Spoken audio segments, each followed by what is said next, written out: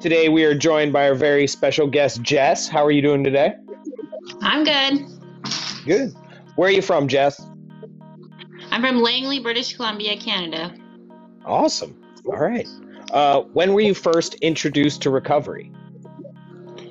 In November 15th, 2018. Nice. Awesome. Before I go too far, how's the weather up there? Are you guys freezing? It's rainy. It's very rainy. We get a lot of rain here.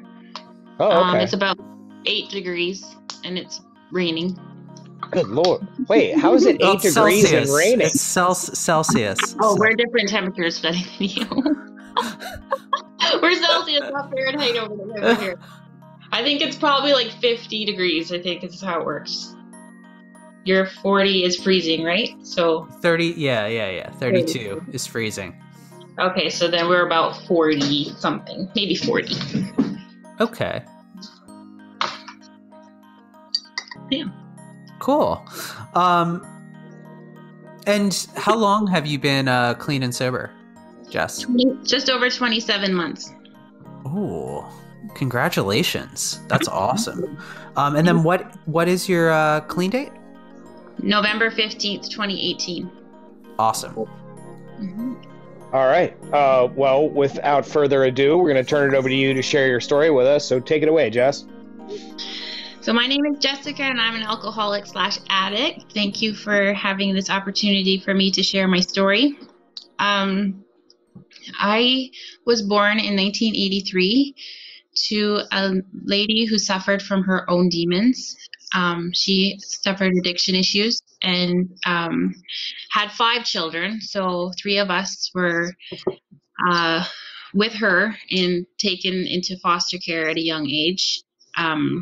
She would leave my older brother to go to the hockey game and left him locked in the closet for a few days. And so, we were removed from her care and put into foster care. And I saw about 11 homes in 9 months. And both my brothers and I have an older brother and a younger brother. All 3 of us were adopted in 1987. We were adopted to 2 parents who had 1 daughter already. And this was up in northern BC. So we were in Prince George originally, and then we moved to Fraser Lake, which is 2 hours west of Prince George. And we grew up 16 kilometers out of Fraser Lake. So it was very remote and very, very secluded. Although my parents did their very best to parent, they were part of a religious platform called the Bible Missionary Church, and that church is a cult, and taught us that God was a God of punishment, and that we were sinners and in this world but not of this world.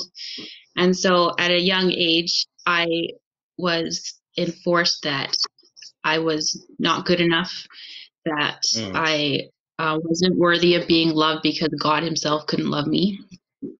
And my birth mom herself couldn't love me enough because she couldn't take care of me and enough to clean up. And that's some things I've come to understand as an adult, but as a child, it created an awful lot of pain. Yeah.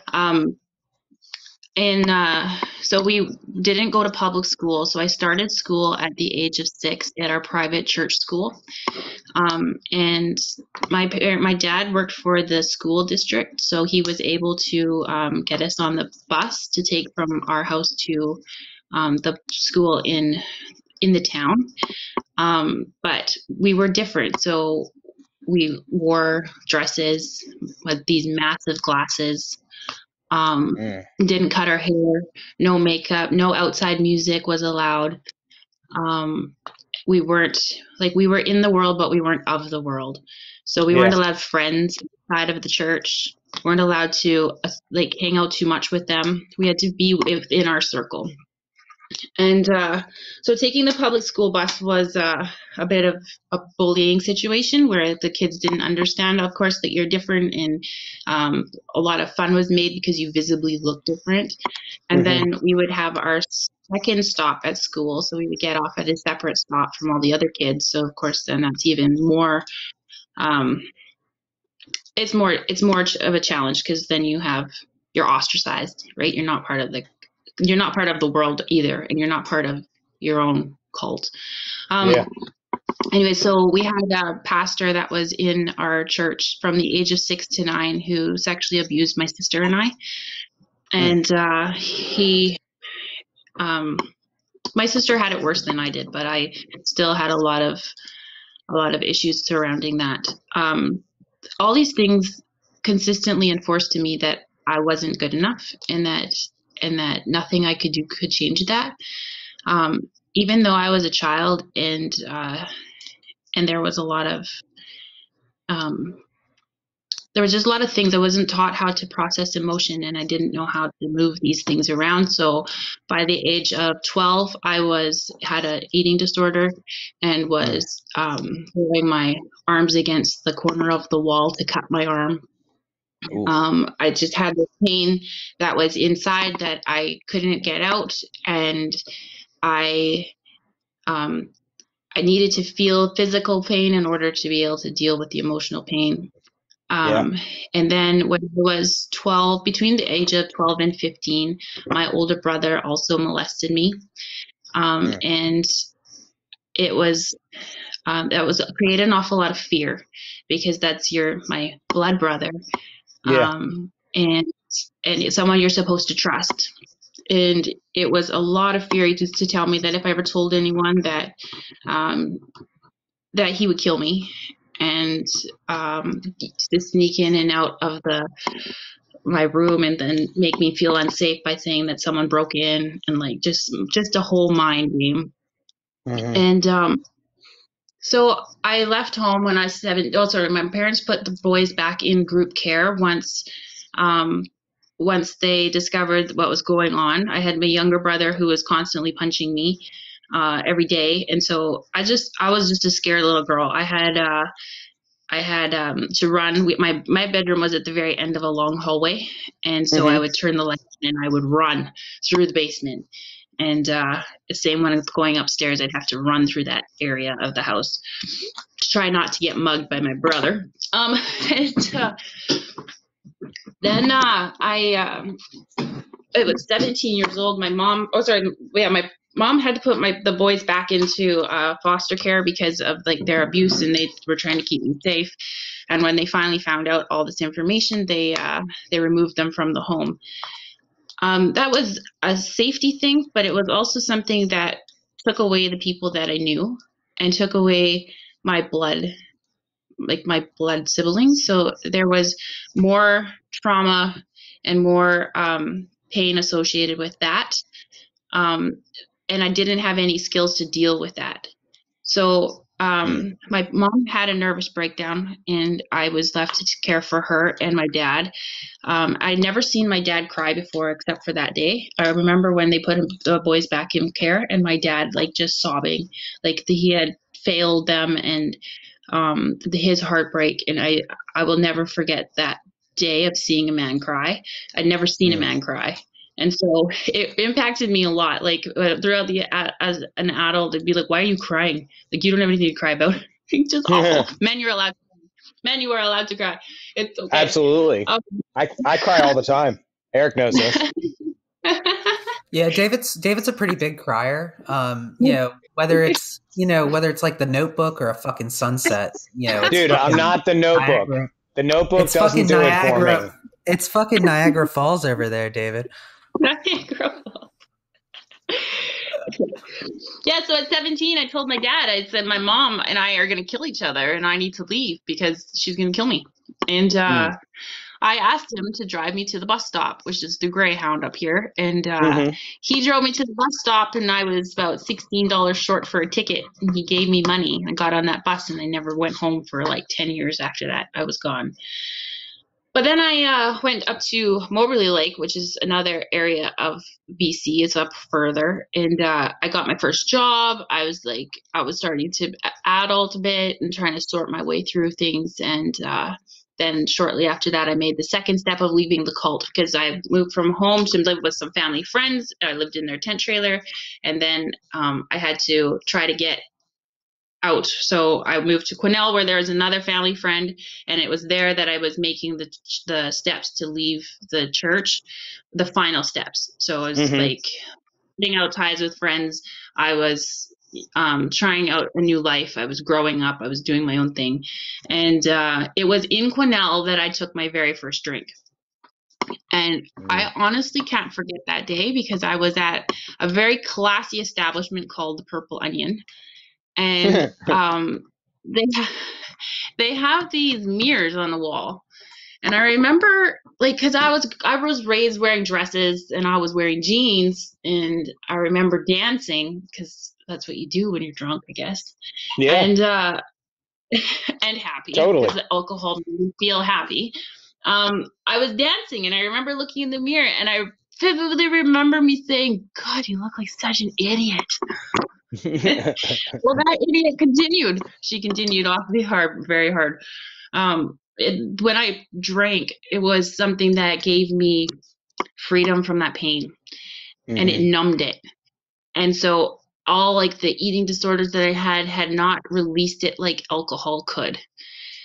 And it wasn't very long until I was in Vancouver. I was 19 years old in Vancouver, and I got in with the wrong crowd down here, and I started using cocaine, and then it went downhill real fast from there. I ended up in Calgary at a friend's house out there doing things I'm not proud of. And 2 weeks later, I had a man from here, Vancouver, tell me that he promised that he could help me get clean. If I came back to Vancouver, he'd pay my way back to Vancouver. He'd help me.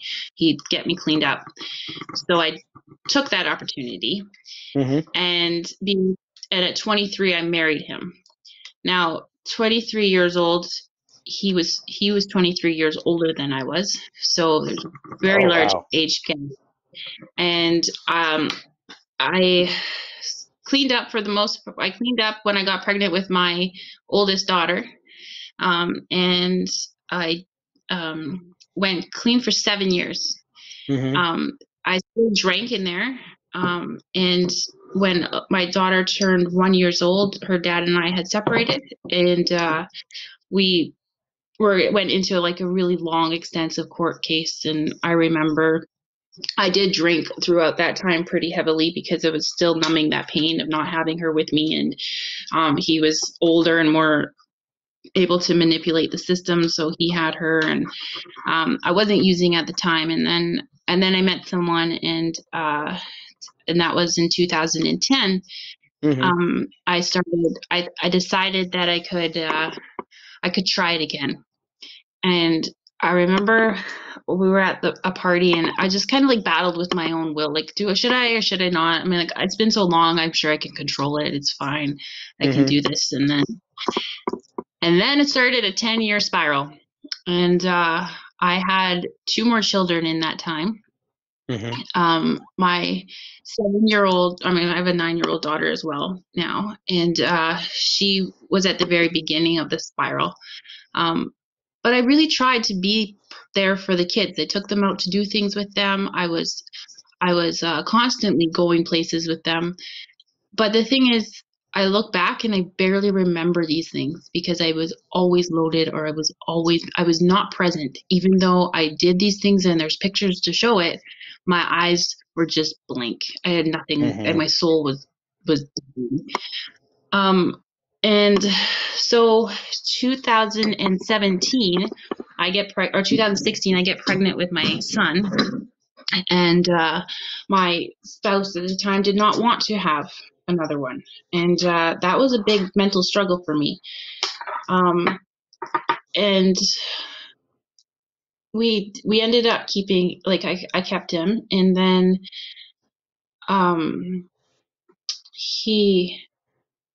so as soon as I had him, I came back from the hospital and I started using. And I would do like, the dump and pump, or the pump and dump. And then at 3 months, I decided that I was no longer breastfeeding, and I gave the excuse that he grew too fast and that my milk wasn't good. Well, Mm-hmm. it was really so that I could start drinking more and using more without the guilt behind it, because you don't know how long it stays in your system for. Mm-hmm.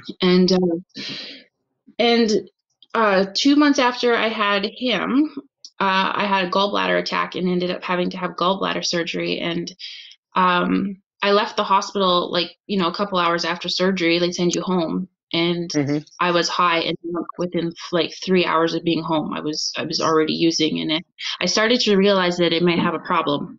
Now, I should have seen it a long time before that, but I just couldn't. It's like your brain is blinded to the fact that something's wrong. You just know Mm-hmm. that that's the only solution you have, and I exercised that solution to its fullest extent. Um, then I remember driving. I used to live beside a cemetery, and this is getting into early or mid 2018, Mm-hmm. and I remember feeling like I felt like if I could just be 6 foot under the ground, that maybe this pain would finally stop. And I thought that, and then you feel guilty for thinking that because I have children. And but it's just this thing inside of me, this pain that I had it was so big, and it didn't go anywhere. It just sat there, and it just made things really bad. And Mm-hmm. so I was trying to use to mask it. I was trying to drink to mask it, but now I'm drinking like 3 days straight in order to quiet anything. In order to sleep, I'm not sleeping. I'm not eating. I'm really in a very bad place. And everyone always was like, "You're so strong. You're so strong." And I was so angry because I just felt like I was so broken, and yet no one could see. Mm-hmm. And so 2018, October 2018, I found that I remember being outside, and I was on a suicide crisis line for like 3 hours, and I was calling, and I was just like, I was just at the end of my rope. There was nothing, like I couldn't make it. I thought I was drowning, and I laid in bed that night, and I had to work the next morning, but I laid in bed at 3:30 in the morning, and I was like, like, I'm not religious, okay, but there's something out there bigger than us. That's why the galaxies can't be understood by astrologists. That's why there's something's Mm-hmm. bigger. Yeah. I was like, whatever it is that's out there, can you please do something to change my life? Because I am sick and tired of this, and I'm going to die. And I honestly that night thought that I was going to die. My heart was racing. Everyone in the house is sleeping. I'm not waking them up. It was just done for me. And within a month, well, actually, the next morning, there's more to that story. So the next morning, I called in sick to work because I was just, you know, 4 hours later, I'm not sober yet. I can't drive yet. Mm-hmm. And I called him, and I was like, "Hey, listen, I'm really sick. I'm not going to be able to make it." And I hung up the phone, and then I called him back, and I said, "I'm going to be honest with you. I was on the suicide crisis line for 3 hours last night. I am not okay. I need to take today to try to sort my stuff out. I have a cocaine problem." And they were like, "Whoa, we didn't know that." I'm like, "Well, I'm going to work, and I'm sleeping on my lunch breaks because I haven't slept in days, so probably a good sign something's not quite right." Yeah. Um, but so they were like, "Hey, well, take today and then come into the office." And so I did, and I spent all that day calling detoxes, calling treatment centers, calling where my next step should be. Mm-hmm. I ended up deciding through like my spouse at the time. I talked to him, and I was like, "Would you mind if I go away for a little bit, like into a treatment facility? Would you be able to take the kids? Because I feel like I need that." At that time, both were using, and I didn't feel that I could stay sober in the house. Yeah. Then, so he's like, "Do you do whatever you need to do? That's good. You take your time." And so I applied to go to Puritanville Treatment Center in Abbotsford, which is a women's facility. And I was allowed to take my son with me, which was amazing because he was so young.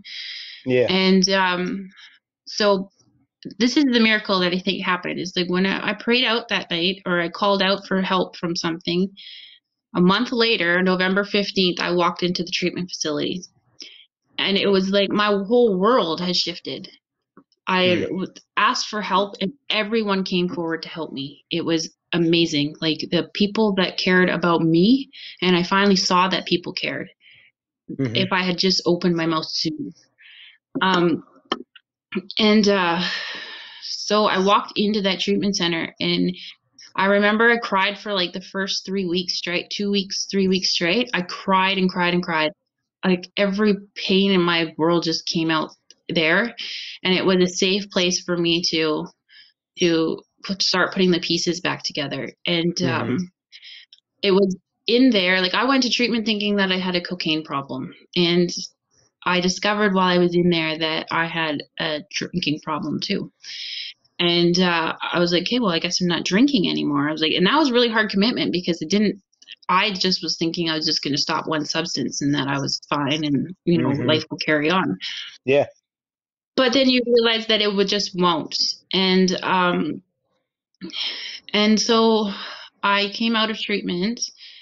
I made a bunch of friends inside, which is something that I don't think happens very often, but we had a really good group of women at the same time that I was there, and they have really stuck through with me. They have been there with me for the last 2 years. They've been great. We have our little posse going on. So my spouse and I did fairly well. Like he continued to drink and he did his thing, and it was pretty good. Like I came out and I lived for a year and a half with him while he was still drinking. And we realized that we were on separate ships going 2 different directions. And so 8 months ago we separated, and we're moving on with our life now. But I want to say, when I was in treatment, I discovered the big book of AA. And when I opened up the pages, I literally felt connected to something for the very first time in my entire life. I felt like I belonged somewhere, and I felt like somebody was describing me on paper, and I connected with the program.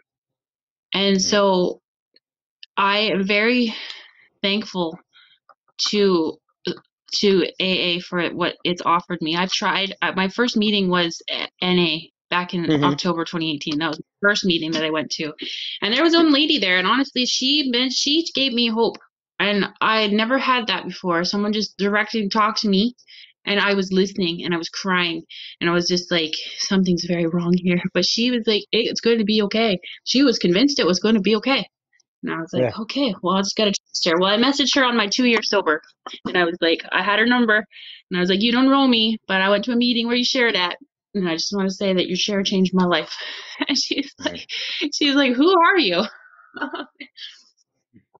But so far, I stay very active with my recovery. I've do 3 to 4 meetings a week, and I'm active on Twitter as well. Awesome. I do a lot of the reaching out and helping those that are still suffering. Going to be starting myself a step group here, and going to be working with some new people with the steps. So hopefully pass on what I've been given so freely. It's been quite a miracle. I'm very present in the situation now. So when I'm with my kids, I'm actually with them. And I've got to say, when I'm happy, I am genuinely happy. It is an emotion that I've learned to discover, and it is absolutely incredible. Awesome. So I think that brings us to the end of that blurb. All right. Well, we definitely have some questions for you. Would you like to go first, Eric? Sure, I'll go first. So I think, kind of talking about, I want to bring it back to the cult. Of course you do. Yeah, we don't have very many people. We've had a handful. We have had a handful of people who've had cult experience or exposure, I suppose. Mm-hmm. So one of the things, and this is probably, it's probably very different, but I'm curious. There has to be a reassimilation process or an assimilation process into society from a cult. And I'm curious, how was that process for you, living your life this certain way for so long and trying to reassimilate into the world?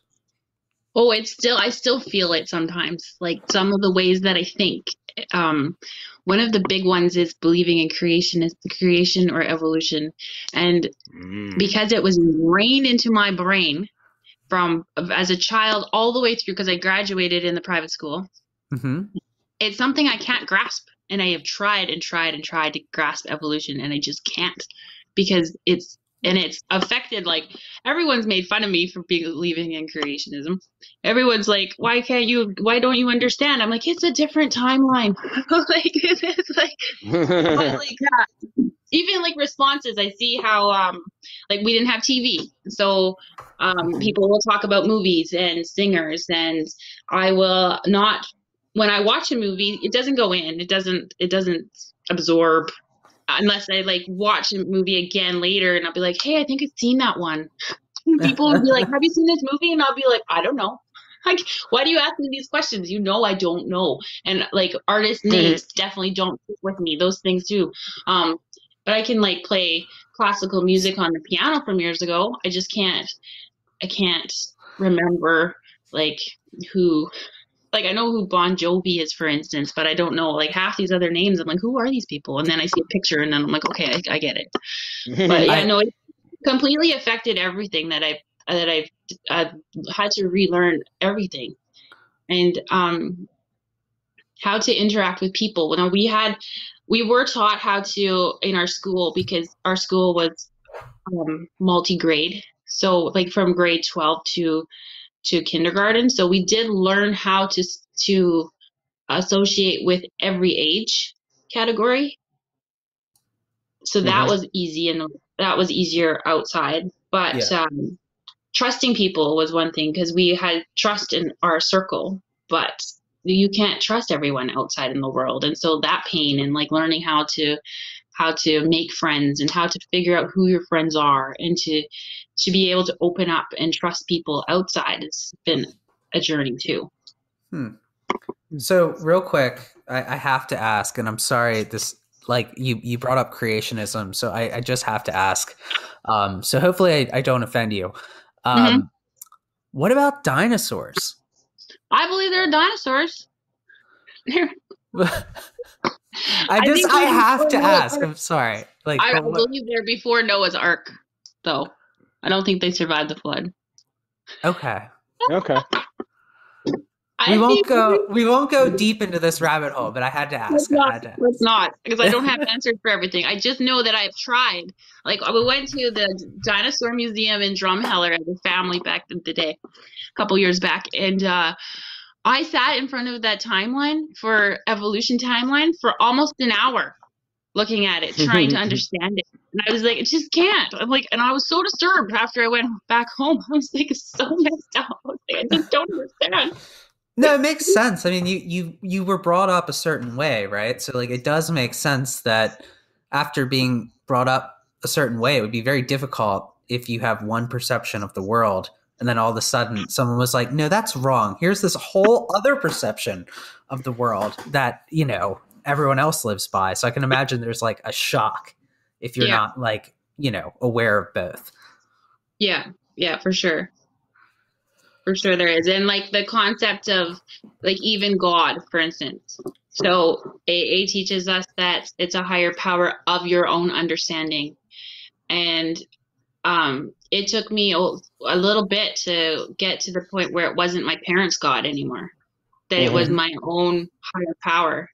And when I left treatment and I went, and my spouse at the time, of course, it was a year and a half of drinking in the home. And I get asked, like, how did you stay sober? And I say it is my own journey, and I am only responsible for myself. And that is what's kept me going. Like, that's um, being able to trust in something new, something that 100% worked in my life, because I would have died that night if it wasn't for that thing. And Mm-hmm. in treatment, I was like, it's the universe, or it's like, it's out there, and it's whatever's bigger outside there, and I reserve the right to change it as I go along. And so that's Absolutely. been a growing process for me. All right. And actually, my question sort of goes right along with like what you were talking about.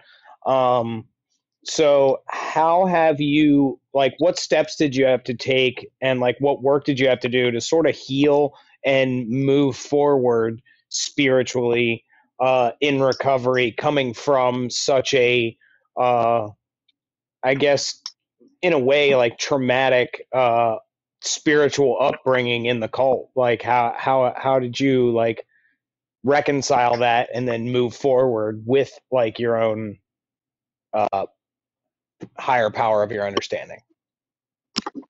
I felt so. How would you answer that? I had to break it right down to basics. Mm-hmm. Um, go right down to what was I taught, and what's what was the humans, like, what did humans teach me, and what did, spiritual healing. Like, I always believe there's that thing that looks outside your eyes. And for a long time, that thing that looked outside my eyes was very broken, and it was Mm-hmm. very hurt. And I started to be able to put pieces back together, because in treatment, they talked about accepting, and we did a life altering event, thing there, and it was called 36 events. And it was Mm-hmm. like you had to write down 36 things that you remembered in your childhood. And the principle is that it wasn't all bad. There was good in there. Okay. And your brain tends to take the the traumatic things and make them bigger, instead of just being an event. They become much larger than that. Hmm. Um, Okay.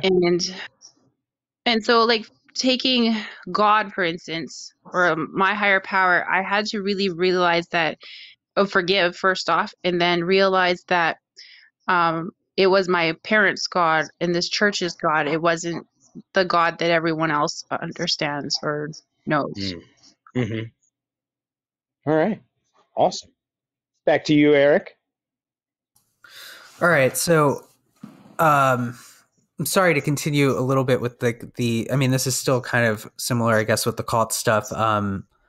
But how is your and this is kind of a question too that goes with just kind of alcoholism and drug addiction, and something we always look at. But what is your relationship like with your family now that you've kind of, chosen a different way of life? Mm. So, my parents actually left that church about 8 years ago, I think it is. 8 years ago, when the abuse from the school teacher came out. Mm. And the church took the pastor's side and hired him a lawyer. Mm. So they left the church after that happened. And it took a long time, because at first I wasn't talking to my parents and they weren't talking to me, and we had a very strained relationship, and we wouldn't spend very much time together. And it took a long time to grow up and understand that, they had what they had at the time. And they did the best that they could. Mm-hmm. We are pretty close now. We call each other often, and yeah, they're good now. It seems like they're very understanding, and I talk to them about why I believe the way that I do, and they are open to it. So That's good. yeah, it's good. But when I Awesome. first left, though, I was writing like 23 girls letters, and I didn't get a letter back when I first left, and that was a bit of a shocker for me. Mm-hmm. So Yeah. being cut out, that was. That has to feel very isolating, I can imagine. Yeah. Yeah, it did. I felt alone. Totally alone. Wow. All right. So you talked about being very active on Twitter and finding the recovery community on there. So I just want to know how important has social media been, and like specifically Twitter, if that's the case, how important and like what role has that played in your recovery? It's been huge. Like honestly, that the handle recovery posse is a Mm-hmm. strong handle. So Very. strong. Yep. You Mm-hmm. like put that in your tweets, and if you're struggling, like I just came out with some of the I had quite a triggering event happen on Wednesday night that brought up a lot of my trauma. Mm-hmm. And I had posted about it on Twitter, and the amount of support that came out of that was phenomenal. Um, and uh, social media, also Facebook has a group called Recovery Canada, and Nice. that has been really amazing as well. Whenever I've struggled, I went to a bridal party, and they uh, consumed edibles, and it triggered like a whole, because I was in a Oh different wow. city, and I was not in my zone at all. I wasn't around people that I really knew well. I was just very triggered, and I got on there, and they all talked me out. They gave me like meeting names. I just took my breath, and they walked me through it, and yeah, super supportive out there, I tell you. Awesome. I think I might join the Recovery Canada group because I want to be a part of it.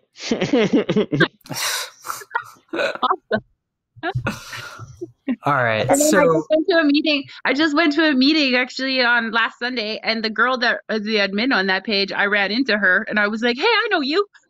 She's like, I was like, message her on Facebook. I'm like, "Hey, I think I'm sitting behind you." Awesome. Yeah. um, so moving on to the next question, you mentioned a little bit about suicide during your share, and one of the times where one of the treatment centers I went to was for depression and eating disorders and like cutting and stuff like that. So more mental health focus.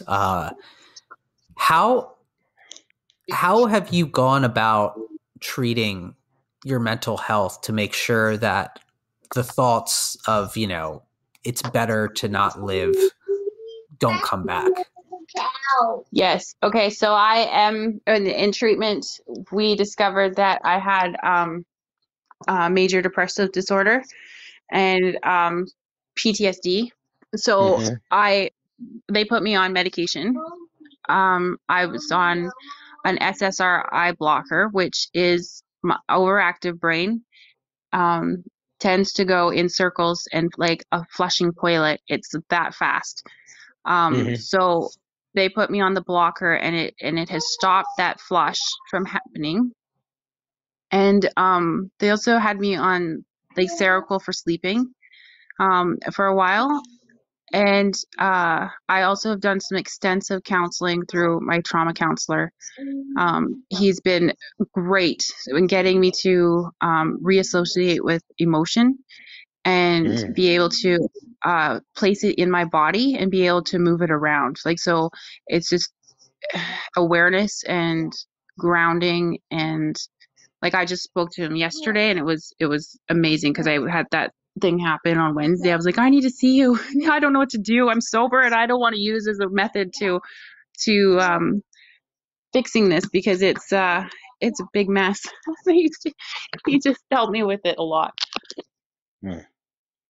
All right. But yeah, the feeling of when you are able to give back and you're able to help other people, it does give you a sense of purpose, and it gives you a sense of being able to, that you're not that bad human being, you're not that thing that your brain likes to tell you that you are. You know, Hmm. it helps you, it helps you recover, and that's how we keep it, is by giving it away. Absolutely. All right. I have my last question. So, how do you approach the topic of drugs and alcohol with your kids? And like they say addiction is potentially like a genetic disorder. So are you afraid that they might go down that same path? And just what sort of education like do you give to prepare them for that? Okay, so my kids come to meetings with me, Okay. and they've been very active with my recovery. Awesome. My 9-year-old has told me, I've asked her if she wants to go to Costco or if she wants to go to a meeting, and she told me, would you rather die or go to Costco? so, Wow. so I think they get it. I think they Yeah. understand. My Nice. oldest one is, of course, in the early teen years and starting to experiment with things, and Mm-hmm. um, education about what the effects are has been important. And also trying to make sure that she's safe if she decides to engage. That's my job as a mother, is to keep her safe. Mm-hmm. And knowing that teenagers will experiment and they will try things. I want her to know that she can come and talk to me about it, and I've come to the decision of sourcing it for her if she needed to, because then Mm-hmm. it's coming from a safe source, not just from another kid at school. Yeah. Um, that's been a struggle for me because, marijuana and things have been a challenge for me myself. Mm-hmm. I did find some in her room the other day, and I was like, "Are you kidding me?" I'm like, "There's no drugs allowed in this house, right?" And Mm-hmm. she's like, "It's not mine. It's not mine." You like, okay. Um, It's never anyone's, No, right? it's It's it's no, always never just anybody's. magically there. no, it's never anyone. I But found this in your sock drawer. It's not mine. I don't know how it got there. What Yeah. what do you mean? right, I was like, I'm not dumb. I remember being younger and starting out. Oh no, that's not mine. Yeah. I remember the ministry coming. Oh no, you do your homework. I was I, I thinking never the sort I of never use that excuse. Whenever my parents found anything, I'd be like, "Yeah, that's mine." Like I just they're like, "What are you gonna do? Why are you gonna lie about it? Like you already have the weed." my goal is to be able to show them if they end up struggling that there is a way out. Absolutely. So teaching them to like coming to meetings with me so they can hear their other people's stories. I want them to know that they're not alone. And Mm-hmm. like the little guy comes to meetings quite often with me, and there's other kids there, so they have like their friends. He calls them their friends. He wants to go to a meeting, mom, and so it's just like it's good. I'm very open about my struggles with it because I don't want them to feel like it's an ostracized conversation. It needs Yes. to be an open conversation that we have um, with everyone. Like my employer knows that Mm-hmm. I have recovery issues because, or not recovery issues. I have addiction issues, and I find it's important for me to set those boundaries and say, listen, I struggle with this, and this is a very real thing in my life, and it gives me accountability too. Because I Mm-hmm. think about like if you're planning a relapse and your brain's going off 100 miles an hour and you're like, hey, listen, I'm going to start using, and then you're like, oh crap, I have to call in sick tomorrow at work. They're going to Yeah. know, and everyone's going to know, and there's a way of stopping it, right? So I'm very open and upfront with it that I am in recovery. No, I don't drink, and no, I won't take you to the beer store, and no, I'm not driving you there. Mm-hmm. Yeah. So I have my rules set around that, Awesome. and Perfect. it keeps me safe. All right, Eric, you got anything else? No, I think we're at the end, David. So I guess we'd like to thank our guest, right? Absolutely. Thank you, Jess, for joining us. Woo! Woo! Yay! Thank you guys for having me. Thank you for listening to my story. I Absolutely. hope And that gives you hope. we'd like to give you one last minute to talk directly to anybody out there who's struggling and needs to hear that like uplifting little message of hope to like get them through. What do you have to say to them? If you are struggling and you don't think that there's any possible way that you can find a solution, reach out, because there's always somebody there to help you. It is never too late until it is. Absolutely. All right. Well, here All right. Oh, Eric, would you give the people our media statement, please? Of course. So here at Podcast Recovery, we need your help to keep the mics on. So please become a member of our home group by joining the Patreon, or please like, subscribe, comment, share, retweet, and do all of the social media things that we can do through Instagram, Twitter, Facebook, YouTube, and anything else we have that I might not be aware of. Also, please visit our website. And back to you, David. Also, we have a new fun way to become part of the Podcast Recovery family. Send us a shout on our Twitter or our Facebook. Hit our DMs with your name and address, and we will send you a little a Livestrong bracelet, but it now has Podcast Recovery on it, and it's red, right? It's red? Yep, it's red. David? Well, it would seem that David has gone into the ether. There he is. Oh, what keeps happening? Close us out, David. All right. Here at Podcast Recovery, we are aiming to expand the scope of support for recovering addicts. Accessibility and convenience of helpful services is paramount to combating addiction. We work to bring the message of recovery to every addict, wherever and whenever it is needed. We believe that a powerful voice of recovery should be obtainable, practical, and at the touch of a button. Every addict deserves to hear a message of hope, and Podcast Recovery is here to provide it. All right, everybody, thanks for joining us again. Check us out on Facebook, Twitter, Instagram, YouTube, podcastrecovery.com. Like, share, subscribe. And if you want to, send us a message. We'll get your message out on the airwaves. But most importantly, everybody out there, stay safe and stay clean.